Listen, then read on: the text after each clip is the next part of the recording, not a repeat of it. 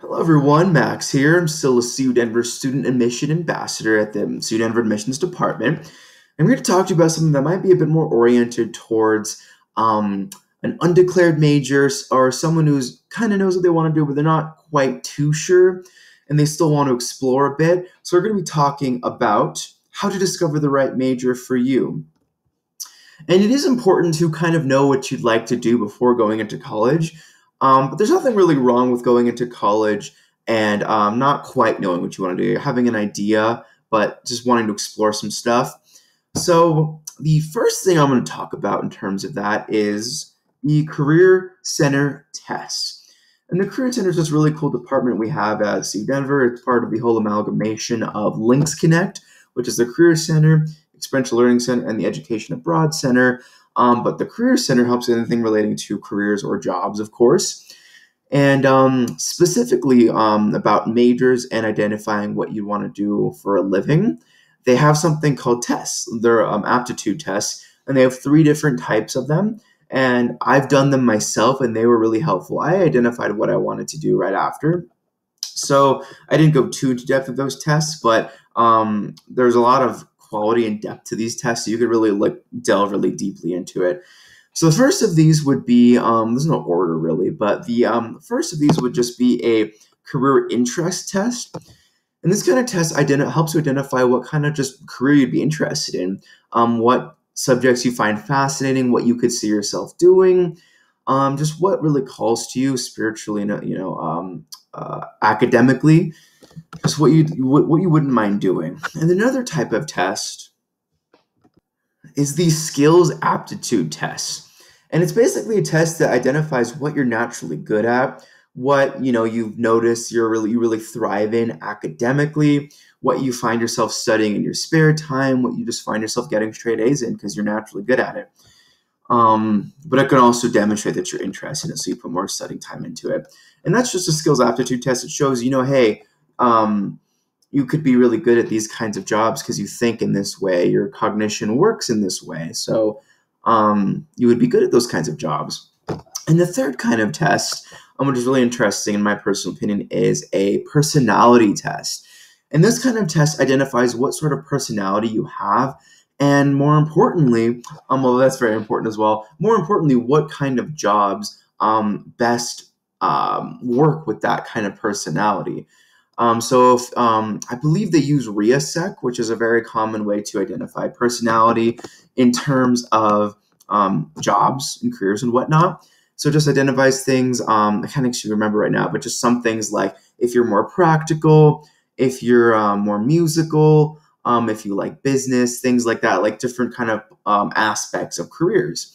And then once you identify how strongly you score in different kinds of aspects of personality, it shows you what best jobs would be for your specific personality. So I like that one a lot. I also took that one, and it really just kind of is eye-opening and enlightening and shows you what kind of careers would just be good for you in general, really. So those are the 3 kinds of tests I have at the Career Center. Just wanted to talk about those briefly, and they're super helpful. I believe they're free, although prices, that can always change. I'm not like the representative for that. But when I took them, it was free. You just sign up and you take a test before going in, and then you actually meet with a career counselor, and they interpret the tests that you took. And it's an actual, full-on career counselor that are paid to help you find out what your passion is, really. So just wanted to talk about that. Now I want to talk to you about something else. This is electives. So this is just about taking electives. Most majors, if not every single major, maybe like a specific major that's a really specific coursework, if you will.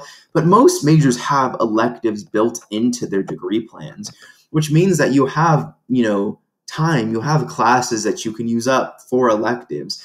And if you don't know what an elective is, it basically just means that a class you elect to take that has nothing to do, although it can, but it usually has nothing to do with really your major. It's just a class you want to take. So for example, if you're a biology major, you could take an elective in a foreign language you don't really need to take technically. Or you could take an elective in music or business or anything really.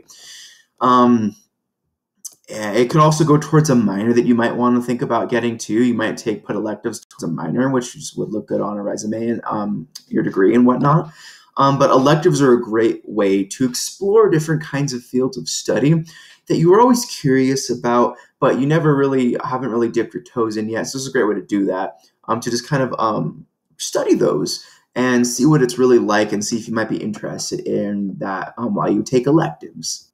And the last and final thing we're going to talk about is identifying your end goal. And what that means, and it sounds a little bit vague, but it's really not, and it's really important, is basically some of the best advice I wish I knew when I was first becoming a freshman at college was really just think about, yes, what you're passionate about, everything as well is really important, what you really want to do, like what you need to do.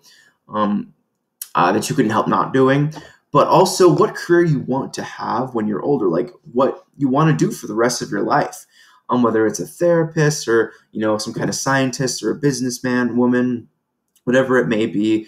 Identify what you really want to do, and then just work your way back. Think, okay, I want to be a biologist. I want to be specifically a molecular biologist. Okay, how do I do that? Well, I need to get a master's at least for that. Okay, well, how do I get a master's? You need to get a 4-year degree in biology to get a master's in biology. So you got to work your way backwards. And then once you do, you identify what you really want to do, it becomes extremely clear what you need to do here in this time, in this moment right now.